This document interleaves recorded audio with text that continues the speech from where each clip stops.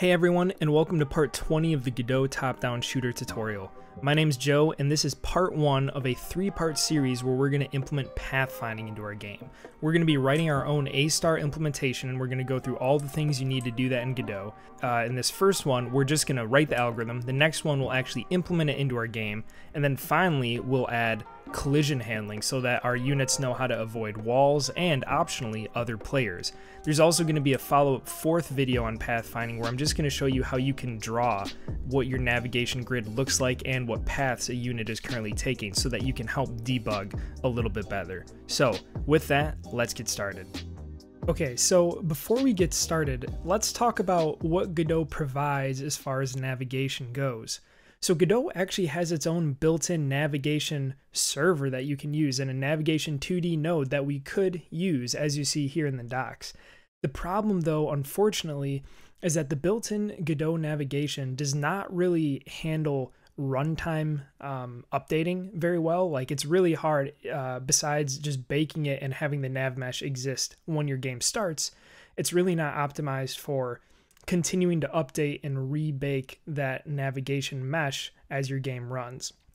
Additionally, it's really hard to incorporate multiple sources of input. So you can build a nav mesh from a tile map per se, but if you've got other objects that should take away or block certain parts of your navigation mesh, it's not built to take those inputs in. So it doesn't really allow for collision avoidance with objects that are not part of the tile map or whatever you're using to create your nav mesh or navigation polygon in the first place.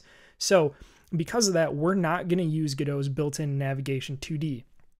Now, that being said, this is going to get improved a lot in Godot 4.0. As you can see here, this PR that was done, I think is Google's Summer of Code, is a big improvement to Godot's built-in navigation server, and it'll come with a lot of stuff including obstacles, collision avoidance, etc., and runtime baking and continuous updates. And you can see some examples here in this PR if you search it of just what that will look like. But for now, we don't have access to it. It's going to be in the 4.0 update, so we're going to have to roll our own.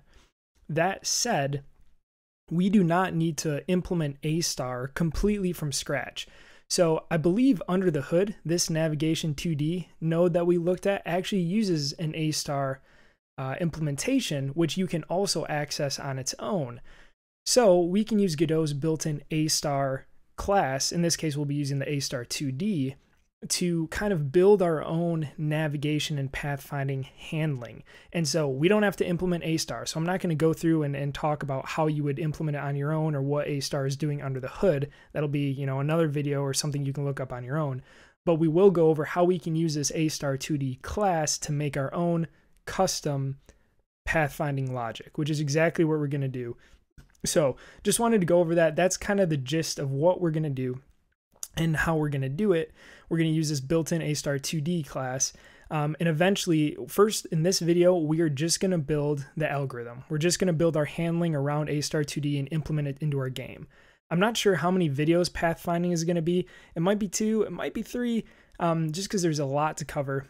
I'd also like to show you how to build your own debug rendering so you can see the paths that all your agents are taking and you can see the navigation grid overlaid for debugging purposes. It's really helpful, but that'll be saved for the end. First, we're just going to build our algorithm. Then we're going to work on actually adding obstacles.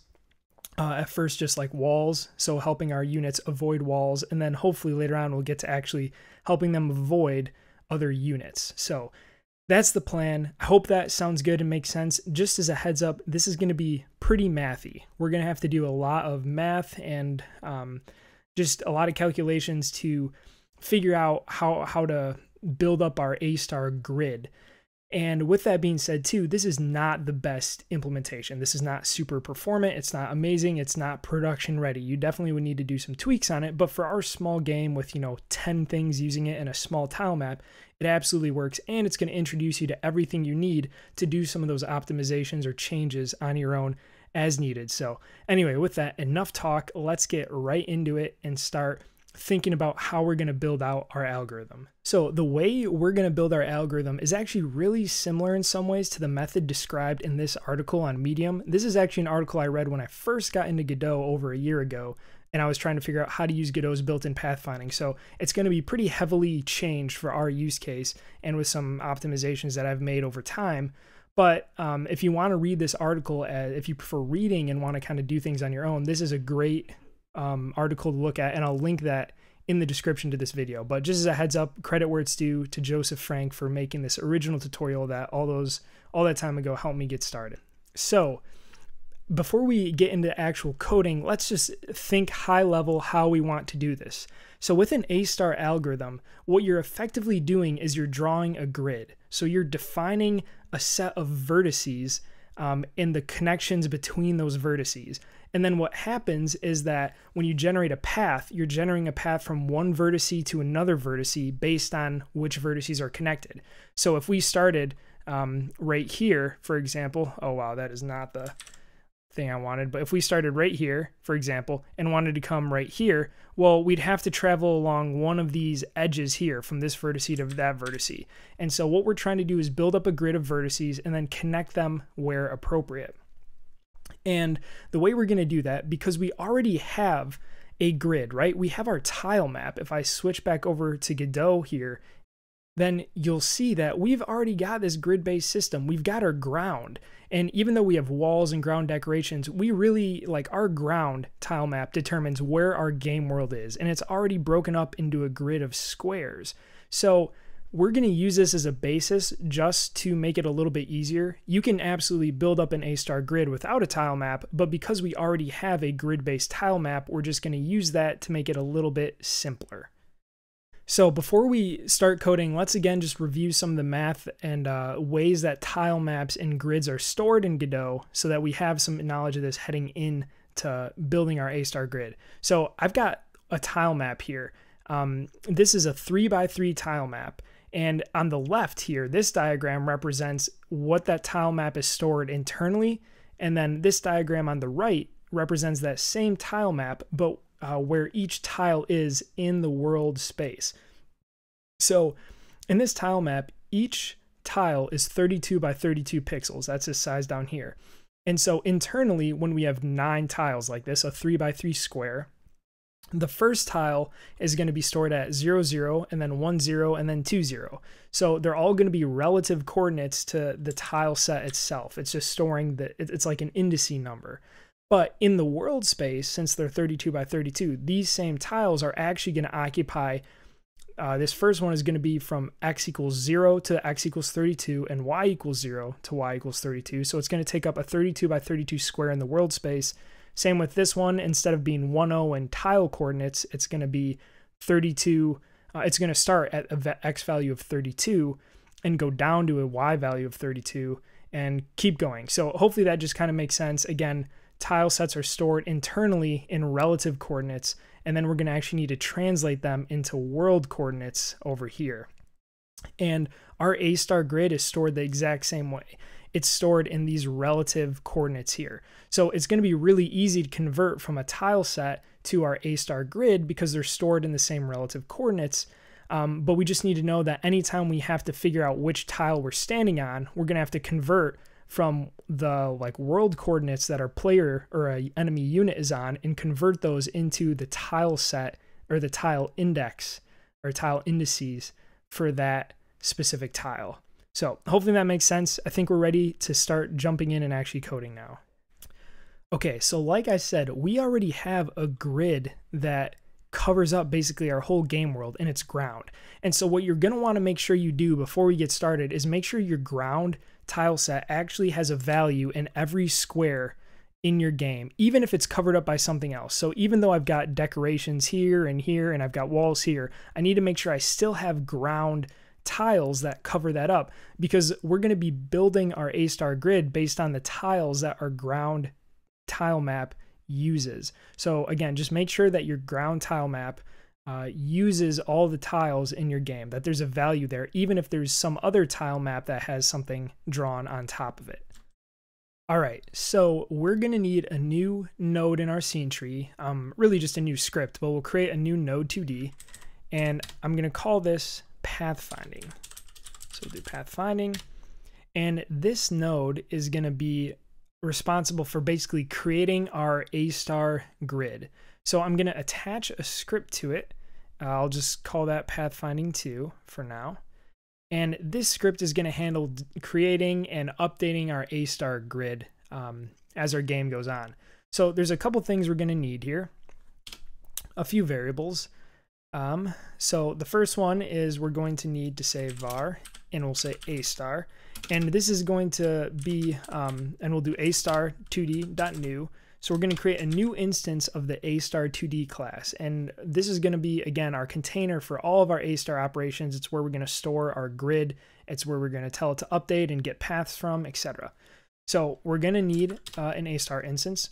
Next, we're going to need a tile map. And basically, we're going to use dependency injection to pass in our ground tile map from our main node here. So remember, pathfinding and ground are siblings here. We don't want them directly talking to each other or like knowing they're there. So we can use our main script to pass in our ground tile map through dependency injection. So I'll set this to be a tile map. We'll just keep it as null for right now. And then a couple other things. Remember that, oh, whoops, I need to do capital M. Remember that all of the things in our game, all of our tiles, all of our players, they're all centered at the top left. Actually, that's not true for units, but for our tiles, they're centered at the top left. So if I place a tile here at 0, 0, it's going to be indexed at 0, 0 here, the top left corner. So whenever we want to get the center of a tile, we're actually going to need to basically add half the width of the tile to its position. And so in order to do that, we're going to do that calculation one time, and we'll just save it. So I'll say half cell size, and this will be a vector 2 because it's going to have an x and a y. And then we're going to say var used rect. And what this is going to be, it's going to be basically the bounds of our ground tile map. So we're going to store how big our game world is, and we're going to assume that every cell inside of that rectangle is a tile in our ground tile map. And so this is going to be a rect 2. And we need these types specifically because we're going to get them from our tile map. So you'll see how we use this in just a second. So now I'm going to create a function, and this is going to be create navigation map. Okay, and we're going to pass in as part of this a tile map. Again, this is going to be the function that our main script calls at the beginning of the game to generate our navigation map. So what we're going to do here is first say self.tilemap equals tilemap. So we're going to get our tile map and store it there. And now what we need to do is kind of store some of these variables away, get these calculations out of the way so we can use them later. So we'll say half cell size equals tile map. And on any tile map, you can get the cell size just by calling cell size the property. And we'll divide it by 2. And so cell size is a vector, so we're just dividing the x and the y coordinates of that vector in half. And so now we can just add this half cell size onto the position of any tile to get the center of that tile. So now that we have that, we can say used rect. And again, this is a function that tile maps provide. So we can say get used rect. And what this is going to return, I think if I do that, you'll see it returns a rect 2. And it's basically a rectangle that has the extents or the bounds of the entire tile map. So we're going to use this to figure out how wide and how tall our grid is going to need to be. So now that we have that out of the way, we can say var tiles. And these are going to be the tiles that are going to actually make up our grid. And in order to get those tiles, we can just say tilemap.getUsedCells. So this is going to return every single cell in the tile map that is filled in. If there are holes in it, it will not return that, but that's why we need to make sure that our ground tile map takes up all of those cells within our used rectangle to make sure that all of these tiles are filled in with something there. So again, you don't have to use a tile map to build up the grid. And in fact, you might get better or more accurate results by not doing that. We're just going to use it as a baseline because it's easy to do. If you didn't want to use a tile map, what you could do instead is just generate, a list of cells of any variety or any width or height. And so you could potentially have a navigation grid that is not the same cell size as your tile map. But we'll just do the tile map because it's easier in this case. And then we're going to need 2 more functions that we're going to make right now. one is going to be func add traversable. Did I spell that right? Yes, tiles. And so we're going to say tiles, which will be an array. We'll do a pass here for now, and we'll say func connect traversable tiles. And this will also take in an array. Again, the core idea of these two functions are taken from that that tutorial I showed earlier. We're going to modify them, but the core idea of how this gets built up in that tutorial is still super valid and a good way to do it. So fundamentally what we're going to do here is we're going to, well, let me just type this in first. So we'll call add traversable tiles, pass in our tiles, and then we'll say connect traversable tiles and pass in our tiles. So fundamentally what we're going to do here is there's two steps, and I'm going to actually go back to our diagram that we had to explain those. So when we create our navigation grid and we're using our tile map, it's basically going to go through and add a point, a vertex in our navigation grid at each tile map. So it'll add a vertex right here, a vertex right here, and right here, and right here. But it's not enough to just add those vertices. You have to tell the A* implementation, your A* object, how those are actually connected. So we need to manually say, hey, this top left rectangle, this vertice is connected to this one. We need to tell it to connect it via this edge right here. And same for these two and these two. We also need to do it vertically, and we're also going to do it oh my gosh, the word diagonally, thank you. So that we can connect it this way. I am using rectangles, so I can't really draw a diagonal line, but just bear with me. So we're going to connect this vertice and this vertice. Same with this one and this one up here. We're also going to do it for this one over here as well.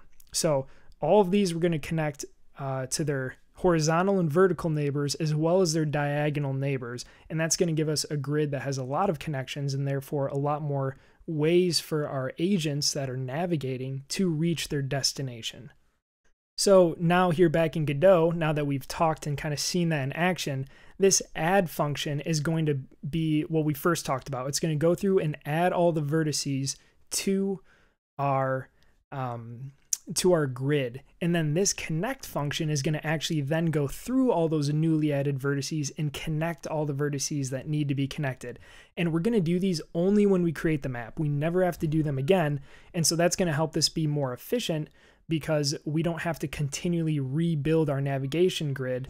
We'll have to do some updates to it, but the core object will be there, and that'll help us cut down on the performance cost of doing navigation like this. So the functions that we're actually going to use as part of our A*2D object to connect points and add them, one, we're going to use this add point function right here. So you just give it a point ID and the position, and it adds it to the grid. Then eventually we're going to need to go through and connect those points here, and then you can use this bidirectional to connect it both ways, which is what we want to do, because if you're at one point and you go to the other point, to a point it's connected to, you want them to be able to go backwards as well. So all points should be connected bidirectionally, not just one way. There's a bunch of other functions here that are definitely worth checking out and looking at on your own time to get more familiar. The, let's see, where is it? Get point path. This is ultimately the function that once we've constructed our grid, we're going to use for our agents that are trying to navigate to get the path from one point to another. So we're going to use that, and then we're also going to eventually use set point disabled to disable all of the points that are currently blocked by another unit, by a wall, etc. So those are the main functions we're going to use. We're going to use a couple others like get ID path, I believe, or get, there's a fair amount of them in here, but just as kind of an idea of what points we're going to, or what functions here we're going to use, this is definitely a good class to become familiar with as you're trying to learn how to implement navigation in your game. So one other function that we're going to need to write here, now that we are familiar with all that the A* implementation provides, is a function that will give us a unique tile ID. So like I said before, under the hood, even though Godot is storing our navigation grid in an array of relative indices, basically, it also assigns a unique ID to each tile that separates it from all the other, or not tile, but vertex, that separates it from all the other vertices in your grid. And you can use this not only to store your grid points in your navigation grid, but you can also use it to retrieve those points as well, as long as your method of determining that tile ID is deterministic, and it'll always produce the same result. So anyway, we're going to write a function here, and we're going to call it get ID for point. Again, this one is also pretty similar to what I think it is actually. I don't know if I've changed this from what that tutorial has. It's just a useful way that gives it a unique ID, so there's nothing that we really need to modify. But basically, we're going to create a x variable, and this is going to be point.x minus used rect.position.x. We're going to do the same thing for the y here. And what this is doing is it's creating basically a number, really like a hash code you can think of, based on where this specific point or this vertex is, and then it's storing that. So it's always unique, independent of where it is in the grid, or even in your game. It could be, you know, like in a negative quadrant, like below or somewhere to the left of 0, 0, or it could be positive. Doesn't matter. It'll still be a deterministic number that we can use. So we'll do x plus y and then multiply that by the used rectangle. So remember, that's the size of our tile map, the x. And so this is just a formula that, again, will produce basically like a hash code that we can use to give each tile a unique ID.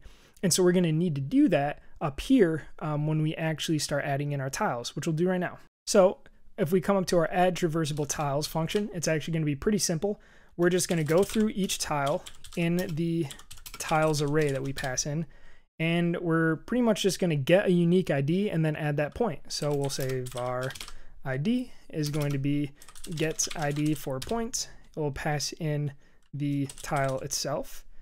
Because remember, these tiles that we have here, these use cells, it's just a list of those relative tile indices. So we're going to pass that in. And then here we are just going to say a star dot add point. Simple enough. We'll pass in the ID, and then what it requires is that you give it a position in your grid. And remember, we want our A star grid to line up with our tile map grid in the sense that all the relative indices match up. So we are just going to give it a vector of the tile. Actually, I think we can just do tile, right? Because tile is a vector. So that should work. We're just going to give it the same x and y relative coordinates that it had in the tile map. And now this is going to build up our entire A star grid, which is great. Now what we need to do is actually implement the function that will connect all these points together. So we're going to do pretty much the same thing as we did above. We're going to go through each tile in our tile set. And again, remember, even though we're doing this twice, we're going through all these. We're only doing these two operations right when our game starts. So not a big performance issue. And so we're going to do, again, similar thing. We'll say var ID equals get ID for point. And this time we're not going to be generating a new ID to save it. We are going to be using it to grab the already existing tile that's there. So I'll say tile.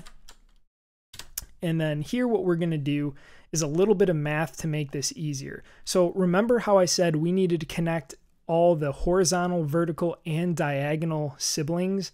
So basically the 8 tiles that surround are this tile that we're currently looking at. So we need to connect all of those edges, all of those lines.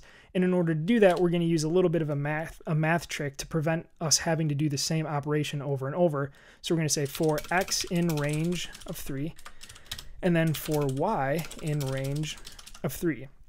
And what this is going to do is it's going to generate a set of numbers from 0, 1, and 2 in the x direction and in the y direction. So we'll get basically a 9 tile grid where we can use these indices to just connect all these points without having to manually write that 8 times.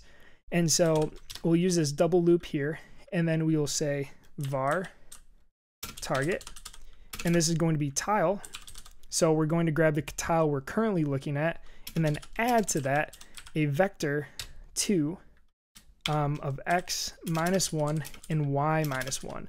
And the reason we're doing that is because, remember, using range here, we're going to go from 0, 1, and 2, but the indices we really want are relative to the current tile we're looking at, so we want the indices -1, 0, and 1 in both directions. Okay, so now that we are getting the coordinates of all like 8 of our neighboring tiles, we need to actually get the ID of the current one we're looking at. So we're going to say, let me do a var target, target ID. And this is going to be, again, using our get ID for point function. And we're just going to pass in target. And so we're going to get the ID. And then what we need to do is check to make sure that one, and this is the thing, because we are going to be going through the point 0, 0 here, we're going to be looking at this specific tile that we're already looking at. And so what we can do is just say if tile equals target. So if our target is the tile we're currently looking at, or not a star dot has point. So we also want to make sure that we are only connecting edges where there's an actual point, which might not be the case here in certain situations. So just to be safe, we'll do that, and we will just say continue. So if either of those are the case, move on to the next target tile. And then now that we have these, we know we can connect them.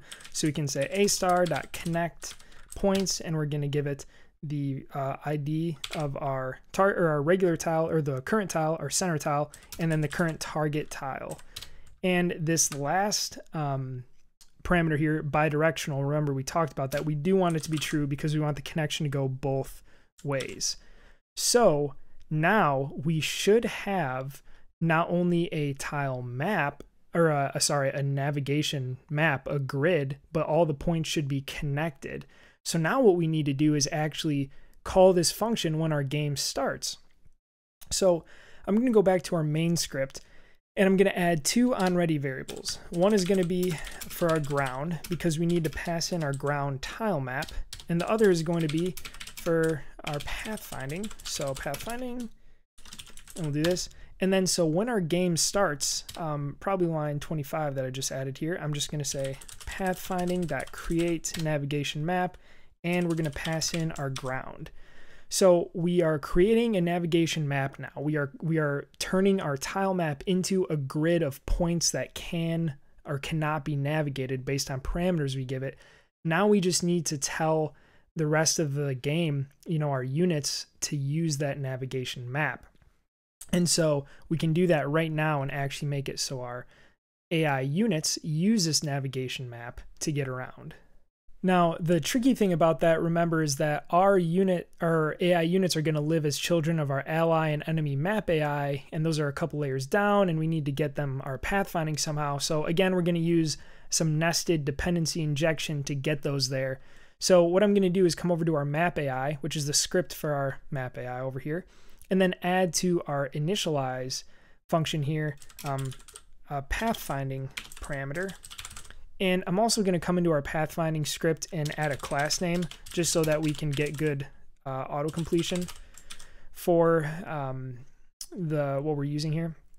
So now I can say that our pathfinding node is of type pathfinding. And what we're going to do then is actually pass that into our children. So what we can do is just I'll save our pathfinding here, which will be of type pathfinding.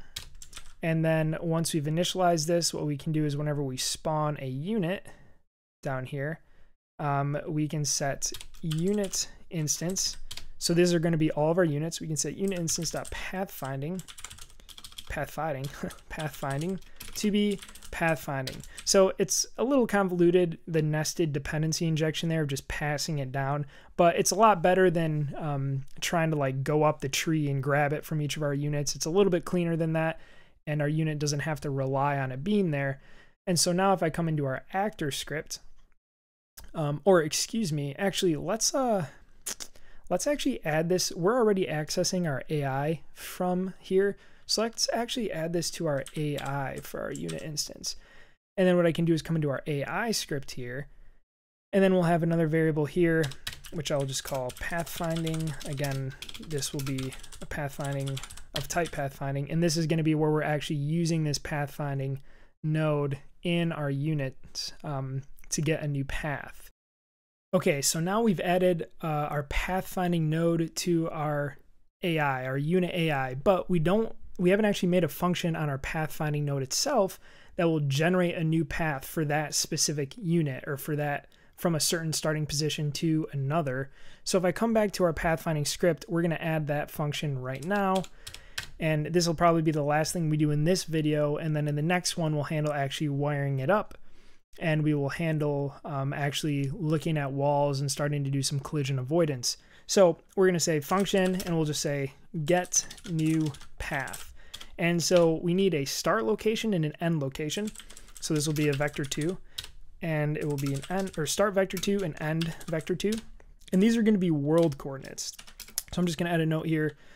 Start and end are both in world coordinates.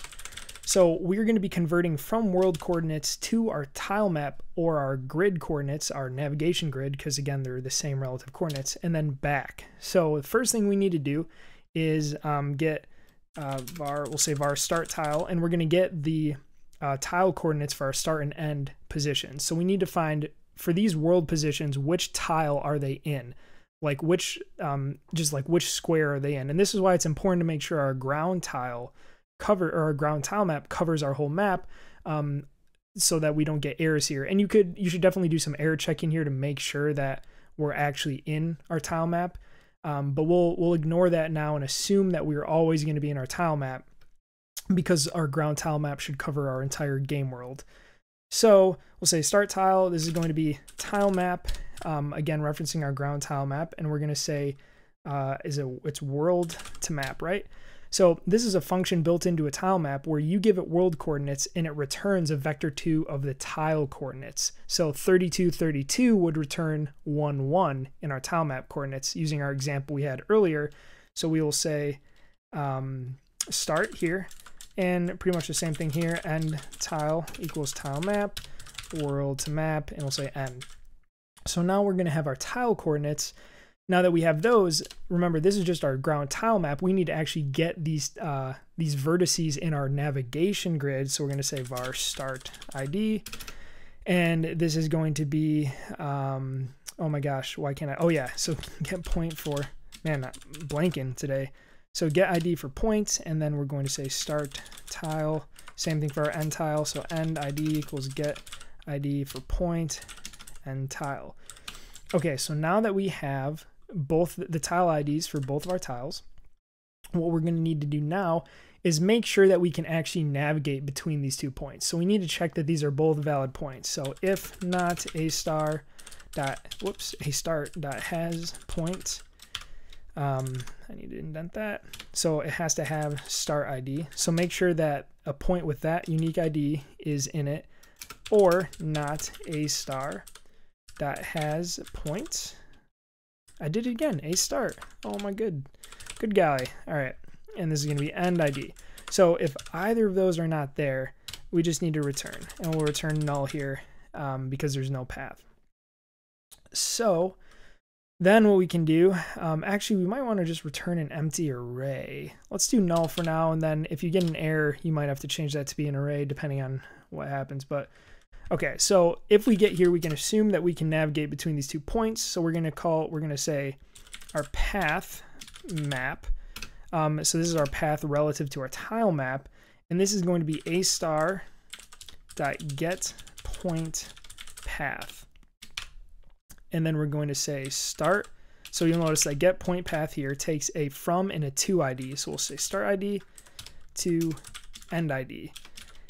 And this path map, what this get point path function is going to return is going to be an array of all the points, relative points, again, in our tile coordinates from start to end. And so now we need to go through this array of points and convert it to world coordinates so that we can actually tell our units to move to those world coordinates so that we're not dealing in tile coordinates anymore. So the way we're going to do that is say var path world. So instead of path relative to our tile map, we'll say path world. This is going to be just an empty array here. And then we're going to say for point in path map. So for each tile coordinate in our path map, we're going to say point world is equal to tile map. And similar to how our tile map has a world to map, it's also got a map to world. So we'll do tile map.map to world. And then our map position is just going to be point.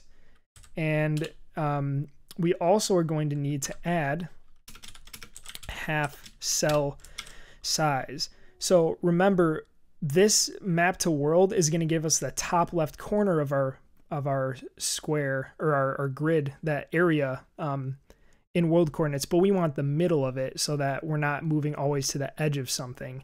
So we're going to add this half cell size to get the middle of that connection rather than the vertice itself, the top left corner. And so once we have this, we're going to say path world.append. So then we're going to add this onto our array. We'll add point world. And then once we've gone through and built up all those, we can return path world. And actually, I am going to make this return an array, and then this is just going to return an empty array here because there's no valid points.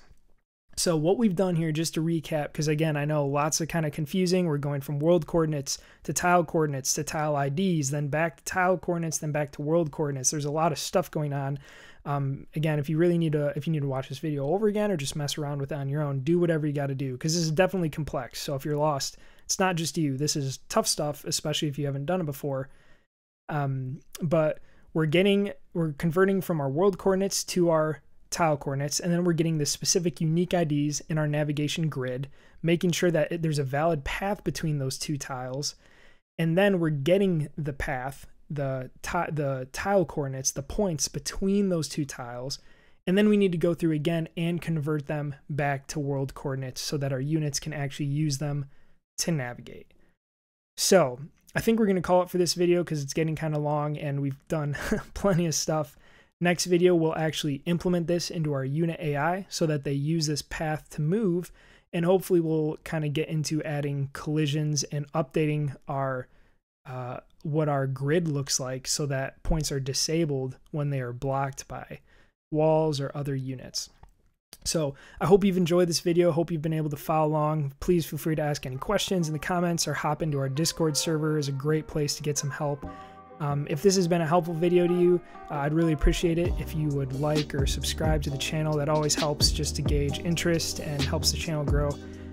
But thanks so much, guys. I'll see you in the next video.